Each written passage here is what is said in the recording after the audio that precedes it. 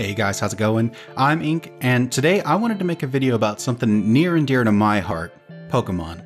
Specifically, Pokemon Unite, which just recently came out for free on the Nintendo Switch. If you're unaware of what Pokemon Unite is, it is a MOBA, a multiplayer online battle arena, where two teams of players each pick a character that fulfills a certain role and has certain abilities, and then these two teams just go at it, fighting each other, trying to score points for their team. Whoever has the most points at the end wins. Now, I've been playing a ton of this game over the past few days, and I'm slowly on that grind to becoming a Pokemon master, and for the most part, I'm having a blast, but there's one thing in particular that kind of bugs me a little bit, and that is how they handled the original Kanto starter Pokemon. All three of the starters are in this game, Venasaur, Charizard, and Blastoise, and I'm really glad to see them all here. I'm really glad to see that representation, but if I could have my way with the game, I would completely rework what these Pokemon do and what their roles are in the game. First up, let's talk Venasaur.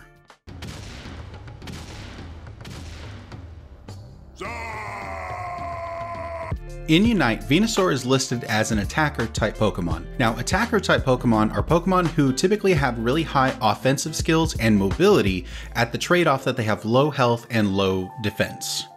Now, if you're like me, you're probably wondering, why the heck is Venusaur in a class of Pokemon that prioritizes mobility and gives up health and defense? Health and defense are two of what Venusaur is really good at, and speed typically is something that Venusaur is really bad at.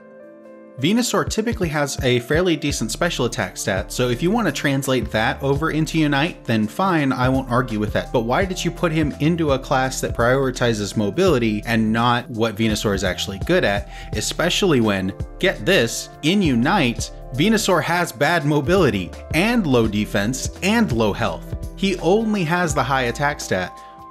What is happening here?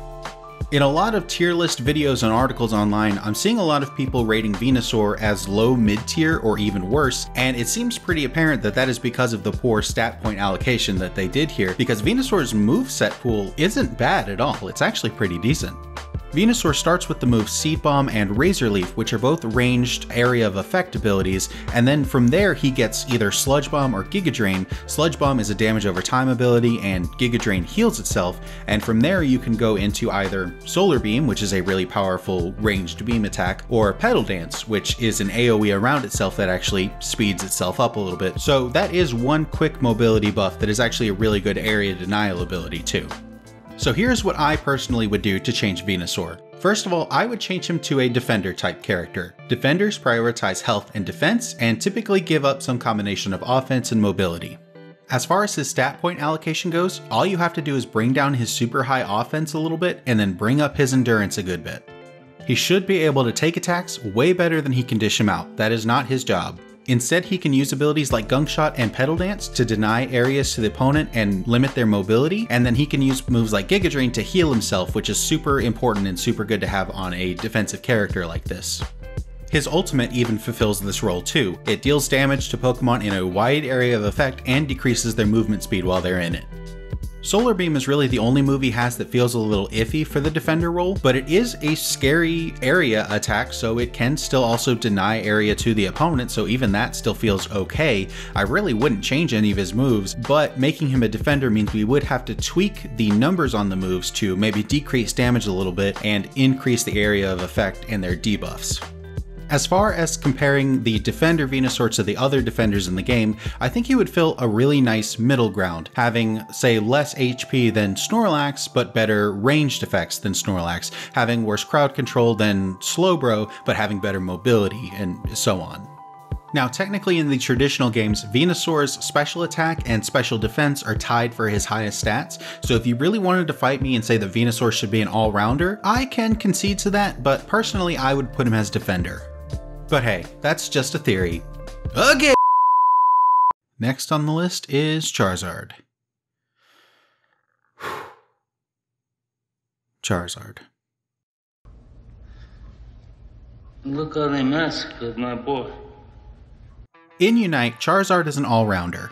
Officially, this class is for Pokemon that have decently high offense and defense and some limited mobility here and there, but really when you look at it in the game, it's kind of a dump class for characters that can do a variety of things that don't really fit into other classes. In Charizard's case, he has pretty decently high offense and decent endurance and mobility, so he really does fit the definition of all-arounder. Decent at everything, good at nothing. Now let's just take a quick look online and let's see what Charizard's base stats are normally like in traditional games. Oh, okay, look. Higher attack, special attack, and speed than the other starters, and lower HP, defense, and special defense than the other starters. Charizard typically prioritizes attack and speed and nothing else. And in the game, there is a class for that. It's called the Attacker class. But no, let's not put Charizard there. Let's put him in the class where he has higher defense for no reason, so that now Charizard can't do anything because he's supposed to be good at everything but not good at anything. Ugh. This all-rounder class is fine in general. In fact, the other 3 Pokemon in this class, Machamp, Lucario, and Garchomp, are all just fine, and they're pretty good in their own rights. But Charizard just isn't. His attack isn't high enough to do anything, his defense isn't high enough to survive anything, his mobility isn't high enough to go anywhere, he doesn't do anything well enough to be worth playing. And it's not just his stat pool that's bad, his overall kit really isn't very good either. Charizard's whole gimmick is that his basic attack deals more damage to Pokemon who are burned, and burned is a status effect that will slow Pokemon down and deal damage over time. So his whole kit is around burning Pokemon to do a little bit of this damage over time, and then using basic attacks to deal a lot of damage to them. A lot of Pokemon have these 2-hit combos or 3-hit combos, so in theory, this is fine. The problem is that when other Pokemon have these 2 or 3-hit combos, those combos either kill or get very close to killing, whereas Charizard's just doesn't. For example, Gardevoir, who just came out, has the move Psyshock, which deals a huge amount of damage but only in one very specific area, so if the Pokemon moves out of that area, you're not going to get that damage off. So you need to supplement Psyshock by using another ability, Moonblast, which stuns a Pokemon. So you stun them, and then when they can't move, you hit them with this huge amount of damage in that one spot, and most of the time it's either going to kill or it's going to get them very close to death. For Charizard, on the other hand, you want to use something like Flamethrower or Fire Blast to burn the Pokemon and then just spam it with basic attacks until it dies. The problem is, you're not going to deal damage to that Pokemon fast enough for it to not kill you first.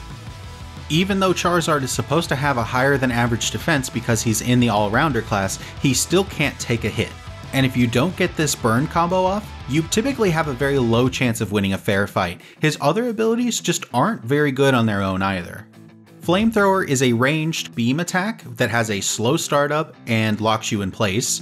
Fire Punch is a dash attack that will have you hit after moving a short distance, and it is a short distance and it has a lot of end lag on it. Fire Blast is going to hit one specific area and then deal damage over time in that area, and it does slow Pokemon down, but it's not very much damage and they can very easily just get out of it. And then his last move, Flare Blitz, is another dash attack that just has you move towards a Pokemon and then hit them really hard, but it doesn't hit them that hard and it's very hard to control. It's going to automatically try to move towards a Pokemon, so you can't use it to escape very well. Okay, enough complaining, let's talk about how to make him better. First of all, let's move Charizard over into the attacker position, let's lower the defense, increase his attack, and increase his mobility. The whole burn gimmick I do think is a pretty neat idea, but we need to increase the damage output so that it becomes worth it to actually do it. So we're going to need to increase the damage from attacking a burned enemy, as well as increasing the damage of Flamethrower and Fire Blast, which burn the enemies. On top of that, we do also need to reduce the animation lag on Fire Blast and Flamethrower so that you're not such a sitting duck while you're trying to use them, especially after lowering Charizard's defense.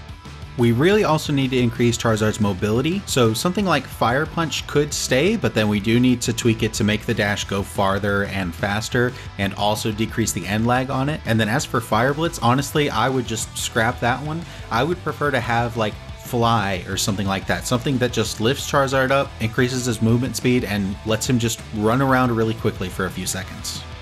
Easy. And now finally for our third starter, let's talk about Blastoise. So here's the thing about Blastoise. Blastoise is in the game in the sense that he's in the game's code, but he has not officially been released yet. He's been used in certain closed betas, like I think in certain mobile betas, but he's not actually in the full release of the game yet.